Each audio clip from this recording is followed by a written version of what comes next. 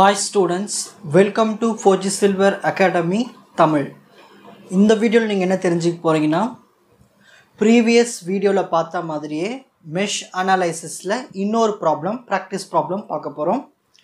இதுல என்ன உங்களுக்கு டிஃபரன்ஸ்னா போன क्वेश्चनல வந்து இங்க எல்லா நோட்ஸ்க்குமே அவங்களே ஒரு பேர் கொடுத்திருப்பாங்க. P Q R S அந்த மாதிரி கொடுத்திருப்பாங்க. இந்த டயகிராம்ல எந்த ஒரு பேரும் கொடுக்கல. அப்ப பேர் நம்மளே வைக்கணும். அது மட்டும் இல்லாம இதுல நிறைய ரெசிஸ்டன்ஸ் நிறைய கொடுத்திருக்காங்க. நிறைய ரெசிஸ்டன்ஸ் இருக்கு. அது மட்டும் இல்லாம நிறைய சோர்ஸ் இருக்கு. இங்க பாருங்க, இங்க ஒரு சோர்ஸ் இருக்கு, இங்க ஒரு சோர்ஸ் இருக்கு, இங்க ஒரு சோர்ஸ் இருக்கு. சோ நிறைய சோர்சஸ் இருக்கு. சோ இது ஒரு கம்ப்ளீட் பேக்கேஜ் மாதிரி நம்ம பார்க்க போறோம். இன்னும் நல்லா டீப்பா அண்டர்ஸ்டாண்ட் பண்ணிக்க போறோம் இந்த ப்ராப்ளமை. ஓகேங்களா? இப்போ ஸ்டெப் பை ஸ்டெப்பா போலாம். ஸ்டெப் 1.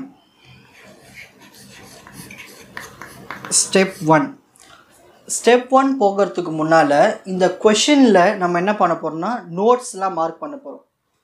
இங்க இடத்துல இந்த ஒரு நோட் இருக்கு இல்லையா, இந்த நோடுக்கு நம்ம ஒரு பேர் வச்சுப்போம், கேபிட்டல் A. இந்த நோட வந்து கேபிட்டல் B ன்னு வச்சுப்போம்.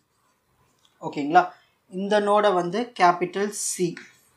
இந்த நோட கேபிட்டல் D. நம்ம ஒரு பேர் வச்சுக்கிறதா லூப்புக்காக. இந்த இடத்தை நம்ம E ன்னு வச்சுப்போம், இந்த இடத்தை F ன்னு வச்சுப்போம். ஓகேங்களா? இப்போ நம்ம வந்து ஒரு லூப் எழுத போறோம். So apply Kirchhoff's voltage law.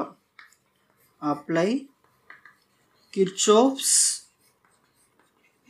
Voltage law to the loop. இதில் மொத்தம் எத்தனை லூப் இருக்கு? U1 ஒரு லூப்பு, U2 ஒரு லூப்பு. இதுக்கு லூப் கரண்ட்னு சொல்லுவாங்க, U1 U2.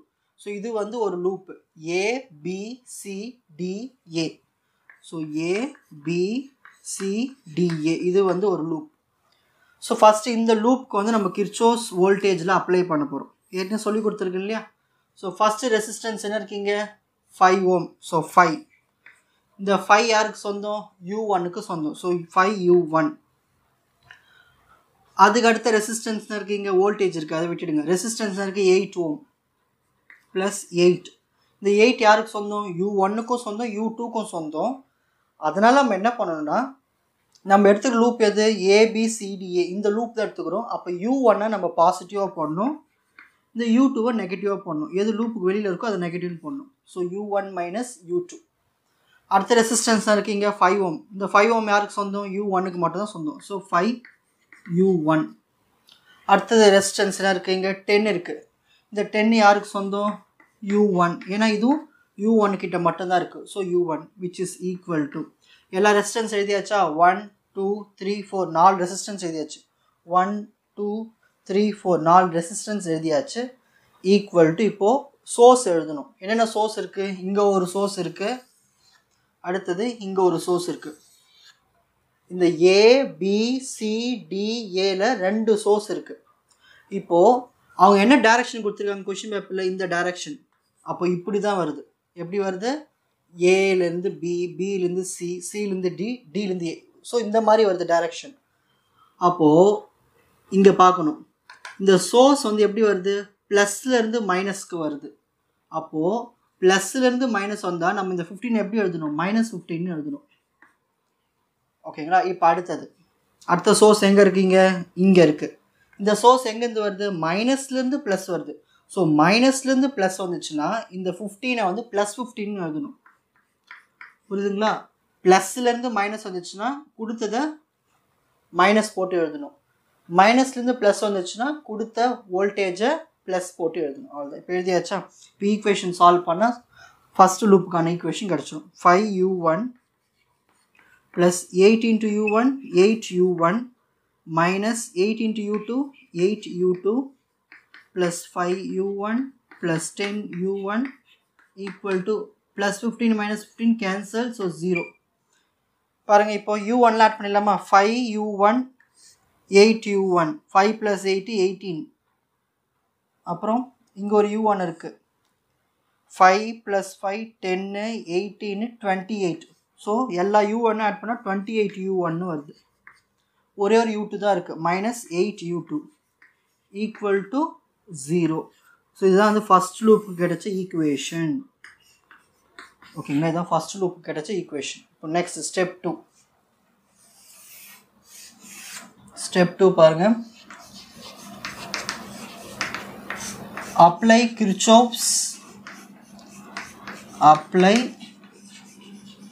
Kirchhoff's voltage rule or voltage law to the loop. இப்போ எந்த loop? இப்போ அடுத்த loop B E F C B B E F C B. So இது அடுத்த loop. ஓகேங்களா? இப்போ இந்த loop எழுத போகிறோம். இந்த loop resistance தான் இருக்கீங்க 10. இந்த 10 யாருக்கு சொந்தம்? இப்போ U2க்கு சொந்தம். U2 loop currentக்கு சொந்தம். ஸோ 10 U2 ப்ளஸ் அடுத்த ரெசிஸ்டன்ஸ்னா இருக்கீங்க, இந்த சோர்ஸை விட்டுடுங்க, அடுத்த ரெசிஸ்டன்ஸ் இருக்குது 10 இருக்குது. இந்த 10 யாருக்கு சொந்தம்? U2க்கு மட்டும்தான் சொந்தம். So 10 U2. ஓகேங்களா? இப்போ அடுத்த ரெசிஸ்டன்ஸ் இருக்குது 8. இந்த 8 வந்து U1க்கும் சொந்தம், U2க்கும் சொந்தம். ஓகேங்களா? அப்போ இந்த 8 யாருக்கு சொந்தம்? U1க்கும் சொந்தம், U2க்கும் சொந்தம். இப்போ ப்ளஸ் எதுக்கு போடணும், மைனஸ் எதுக்கு போடணும்னா, இந்த 8 வந்து U2க்கு ப்ளஸ் போடணும். ஏன்னா இப்போ இந்த லூப் தான் நம்ம கணக்கு எடுத்துக்கிறோம். அப்போ இந்த U2க்கு ப்ளஸ் போடணும், அப்போ இந்த U1க்கு மைனஸ் போடணும், மைனஸ் U1. நெக்ஸ்ட் அடுத்த சோர்ஸ் எதுனா இருக்கா? அடுத்த ரெசிஸ்டன்ஸ் இல்லை, 3 ரெசிஸ்டன்ஸ் தான். 1 2 3 ரெசிஸ்டன்ஸ் முடிஞ்சு போச்சு.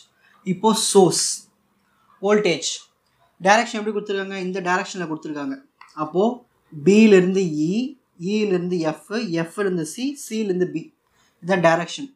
இப்போ இந்த வோல்டேஜ் எப்படி எழுதணும்? இப்படி பார்க்கணும், -2 plus.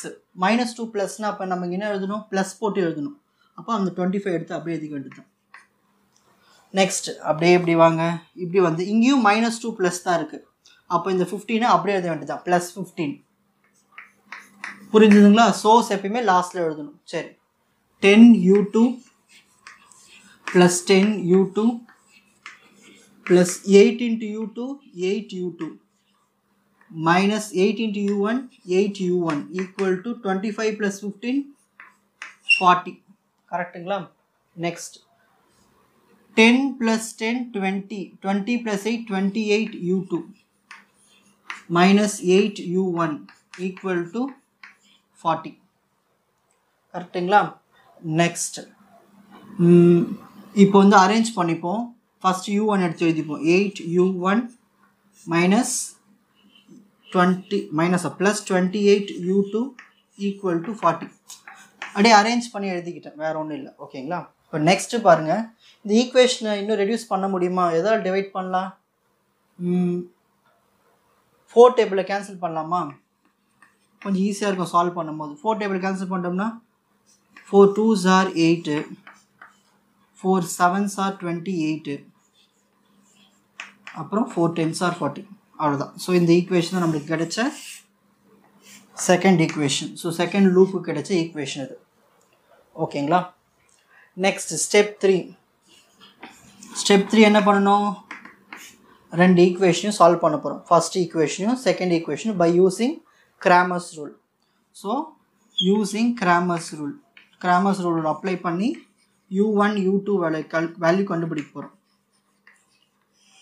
So first delta equal to, delta நான் எதை எழுதுவோம்? இங்கே U1ஓட கோஎஃபிஷியன்ட் இருக்கீங்க 28. ஸோ இந்த 28 எடுத்து இங்கே எழுதணும். நெக்ஸ்ட் U2ஓட கோஎஃபிஷியன்ட் இருக்கீங்க -8. ஸோ -8 எடுத்து இங்கே எழுதணும். நெக்ஸ்ட் இங்கே U1ஓட கோஎஃபிஷியன்ட் இருக்கீங்க -2. இங்கே U2ஓட கோஎஃபிஷியன்ட் 7. ஓகேங்களா? டெல்டா ஈக்குவல் டு, இப்போ கேல்சியில் போட்டுக்கலாம். கேல்சி எடுத்துக்கோங்க. 28 into 7, 28 into 7 196 minus -2 into -8 வரும் +16. ஸோ 196ல் 16 போயிடுச்சுனா எவ்வளோ வரும்? டெல்டா ஈக்குவல் டு 660, 9ல் 1 போயிடுச்சுன்னா 8. ஸோ 1ல் 1, so 180. So delta equal to 180. ஓகேங்களா? நெக்ஸ்ட் இப்போது டெல்டா 1 கண்டுபிடிப்போம். டெல்டா 1 ஈக்குவல் டு, டெல்டா 1 எப்படி கண்டுபிடிக்கணும்? இந்த ஃபஸ்ட்டு காலமுக்கு பதிலாக மிச்சம் ஏதாவது எழுதுக்கு பார்க்கலாம். -8 7. இந்த ஃபஸ்ட்டு காலம்னா இருக்குது 28 -2. இதுக்கு பதிலாக இந்த ஈக்குவல் டு பக்கம்னா இருக்கீங்க 0 இருக்குது 10 இருக்குது, அதை எடுத்து இங்கே எழுதணும். 0 10 நார்மல் கிராமர்ஸ் ரூல் தான்.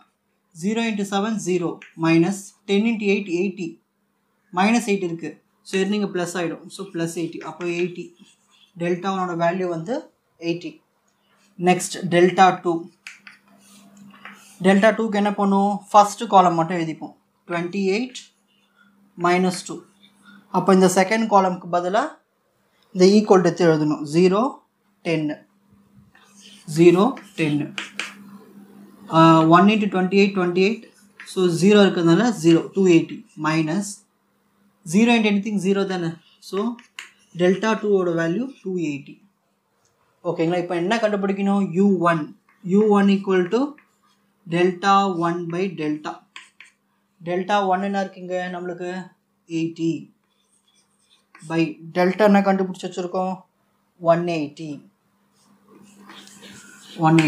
டிவைட் பண்ணிடலாமா ஸோ 80 by 180 நான் வரும் 0.444 இதான் நம்மளுக்கு கிடைச்சிருக்கிற u1 loop கரண்ட்டுக்கான value next u2 equal to delta 2 by delta delta 2 என்ன இருக்கு பாரு டெல்டா 2 என்ன கண்டுபிடிச்சிருக்கோம் 280 டெல்டா என்ன கண்டுபிடிச்சிருக்கோம் 180 சிம்பிளாக 0 0 கேன்சல் பண்ணிவிட்டு 28 by 18 28 divided by 18 now the 1.555 இந்த மாதிரி வந்திருக்கு வேல்யூ ஸோ ஸ்டெப் 3 முடிச்சாச்சு நெக்ஸ்ட் ஸ்டெப் 4